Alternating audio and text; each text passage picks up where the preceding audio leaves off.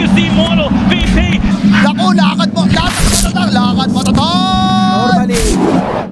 Snakes and Puck, so they don't have like anything that breaks refraction, so it's yourself a little bit of a lead so that you hit level 3 before the Primal Beast does. Yes. This offlane, yes, it's a big power spike, right? This offlane, like very many others, is, oh, yeah, I mean, here's why, right? Killing time. This is what happens. Trample, trample, trample, trample and blow, and that's going to kill poor Afu, as Narman has the magic stick. One of them is there. Moon. We still have the Impale. There we go. And now this sets up for the body blocks. Everyone's in this mid lane, including the carry. Oh, look, are we watching MVP Phoenix again? Back in the TI6. Rotating carry. What was that toss? Cox is forced to use a Dream Coil, avoids the tree with a phase shift. Wow. And now a Tiny is stuck inside the trees. He can't grab him. In fact, they're going to grab his corpse. They will. It'll crumble. No, it just turned on a dime there. Force went under tower and went, wait a second. He has Onslaught though. Again he goes. This time Trample level 3. That should be enough to kill Chidori. As Force tags the tower fully. I think he wants to die here, but they want to prevent that. So Soul Rip, the death will go to Afu. Yep. Or the kill will go to Afu. Right, the Nature's coming. Scrim They're going to go coming. top. Okay. He walked in. Yeah, the Illusory Robe was like 3 seconds too early, honestly. Yeah, I realized down now. bottom. Scam could be in trouble. Mid one just needs to charge the Illuminate. He has a Quelling Blade as well. And he gets to the trees. The horses get to the tree man. And that's going to be another kill for SMG. Yeah, but they are stealing up the CEO, of course, CFO maybe in this game, who's taking a lot of the early farm and farming in the safe space in the triangle. Zhao swallows the Illuminate completely. I think he used the Spike Carpus a little bit too early. And that will net him a kill here. Yep. Mid one. As in the mid lane though, the Puck. Oh, never mind. He might be the next target for them. Especially if she almost has a full Deso to boot as well. She's basically ready to play with the rest of her team. And that means that Chidori can then start farming easily. And by easily, I mean taking the safe farm that previously Moon was. And I think that's also why he plays things like Coddles, because they're very easy to determine tempo with.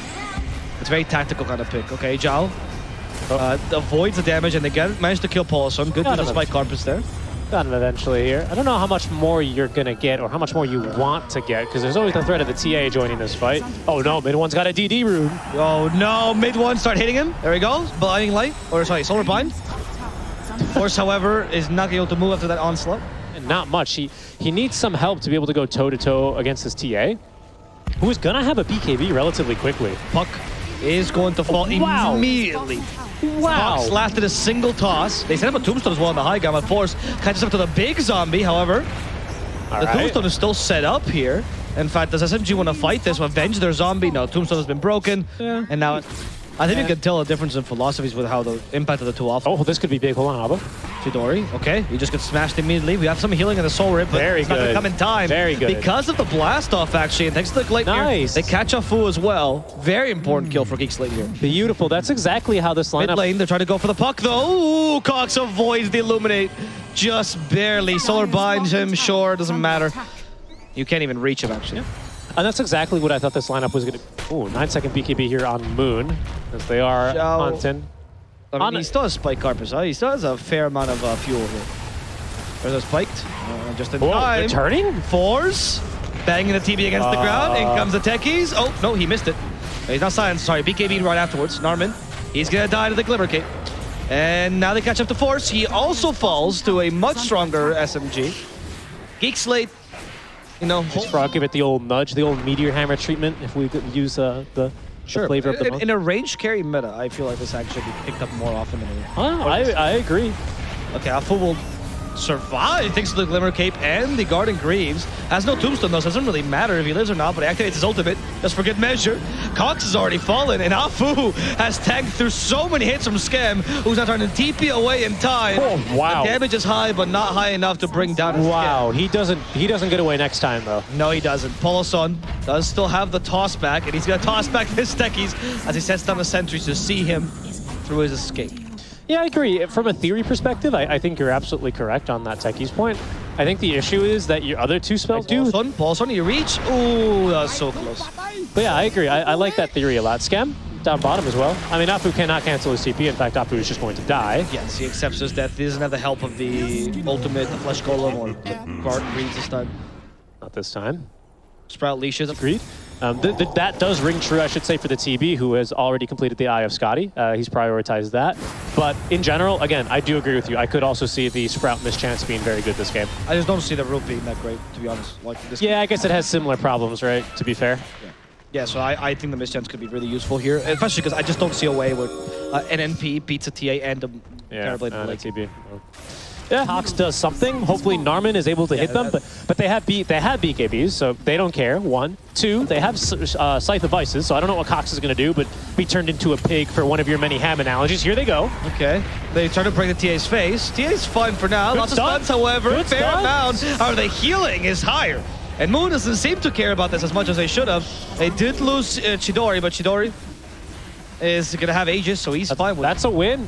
That's a win, though. I mean, oh, hold on, maybe not. I don't know. With a tossback, you get rid of the Nyx at this rate.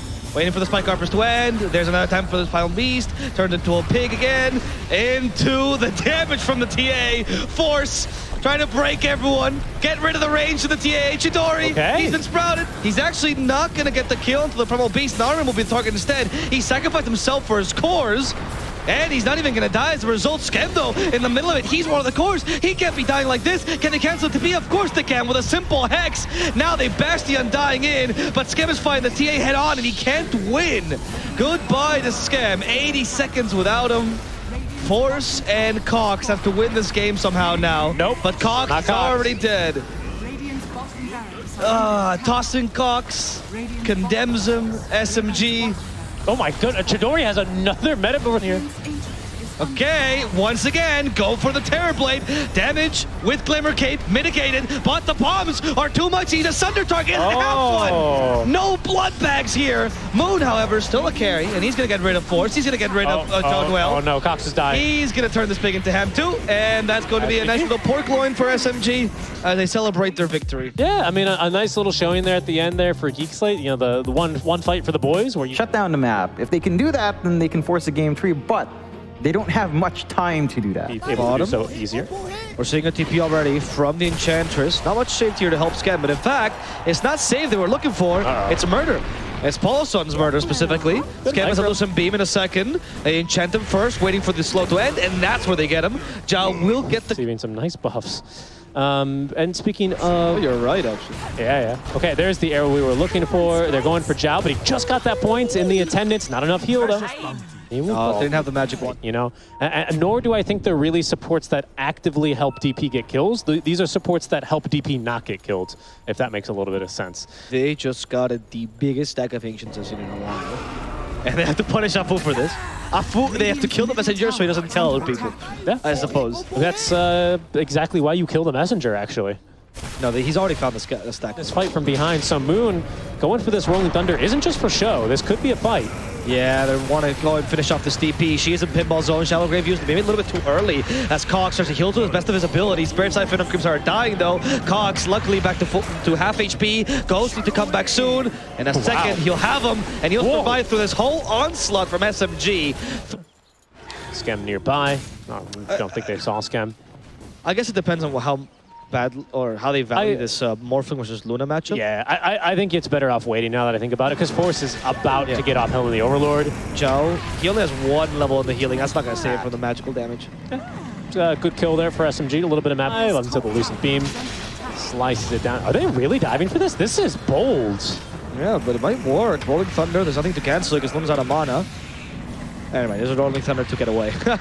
Yes, that's the plan. Moon using a TP. Oh, he has haste regardless. And they've killed Afu for free, and his courier. Good. She still scales, but you know. Not with the Luna though. Oh, tossed in place actually. Scam still has the Eclipse though. They have to be a little bit careful. Mid one, Glaive Ears. They send the Hawk his way. Rooted and burnt, sir. Good kill. Very important kill. It's a big kill, honestly. Looks like Paulison will be able to escape with his life intact. But good move, honestly. Yeah, that's what I thought. Rolling Thunder mid lane for Narman. Okay, with an arrow. Okay, they get rid of Dazzle early. That's pretty good. Primal Roar onto the Pango. Can they kill him through the roll? Moon has a magic wand. Now Swashbuckle, getting as much distance as possible. The Hawk does hit, and the Ghost chase after him. Moon will die a ghastly, eerie death here, as Mirana is going to suffer from the same fate. Okay. No crossing streams here. SMG just loses both. good fight for Geek Slate. Again, it's just the thing that kind of sucks for them is they use a couple big. Oh, that's really nice. An arcane rune in the bottle for Cox. You want to be able to use that with the NXXO, Top lane. unfortunately.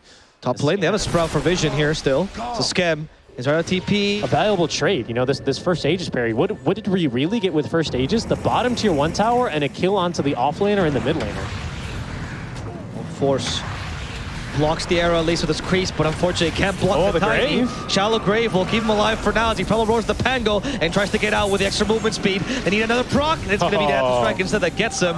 As they're chasing after the DP, a toss back now. The Spirit Siphon's stolen for the Morphling, so that damage is going to be equalized. The arrow hits as well. Swashbuckle, another Shallow Grave. This time in a better position. Cox can fight back. He has so much healing left, and Cox will be healthy enough to fight in against the Morphling, who's out of mana. They toss back this poor Luna, and Luna's trying to regain her distance, but she's incapable of doing so. Schem will fall as well. Xiaonuel not being chased down as Chidori with very, very low mana activates a clarity, goes for Cox, the last core to die here. They do have a Shallow Grave for Cox and too much healing, so they're going to have to respect him for now as the arrow, once again set up by the Gleipnir, sets up for Cox's death. And a final toss back from Pulse to catch the poor Dazzle, and that is going to be the dessert that SMG was looking for. Great fight from SMG, just so beautiful. And I think that honestly should have been a Geek Slate fight victory, even after they catch the Beastmaster there pretty much with his pants down.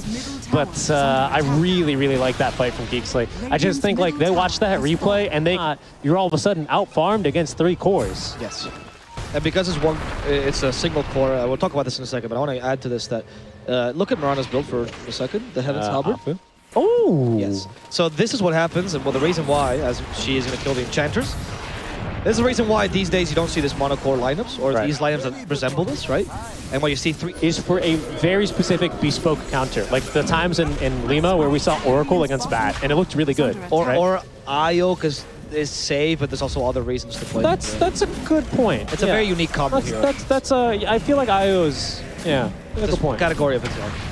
I'm just covering all the bases here. As the arrow is blocked by the Enchantress, we still have... Oh, they actually toss him into the Rolling Thunder. Cox and the Grave is used for Xiaonuel, which means now Cox could be in trouble. He does have 2 lives, however, as the Morphling has got full strength here, and with the help of mid-1, the damage is sufficient. Force already dead. Cox comes back into a Sprout Arrow death, and now poor Schem has been caught out, tossing him back into the Morphling. Actually, they toss him forward. Return to I sender. don't need him, but Schem, alone, without friends, he knows this game is just too hard to win. Yeah. And I do want to touch on this range idea again, because you're up not just against a Morphling. Saying, why the heck did you Shallow Grave the Eng? Well, to be honest, BKB on first life and EXO ending soon meant that, honestly, DP had expended most of her resources already. Yeah, I don't know. That's a tough call. It was a tough call, and then I just toss back again. Yeah. And Cox, there's a Scotty now, so even the BKB won't save you. If they sprout him anyway. Luckily, the silence prevents the waveform. Holy moly, look at that heal. Not enough. It's like 1,000 healing. BKB expended. There's going to be Megas already. Yeah, it is. Yeah, double damage on Morphling, so they can't stop him from... Someone enchant him, please. Take the double damage away. Another tossback, and this time there's no BKB. Dead. Oh, they also catch up to Force. They have a waveform on Chidori. And that's exactly what he's going to do. Primal Roar immediately to his face as the Pango tries to stun him, but the BKB is not ending in time. GG is called by Geek Slate. Yeah. Schem has a suffering face.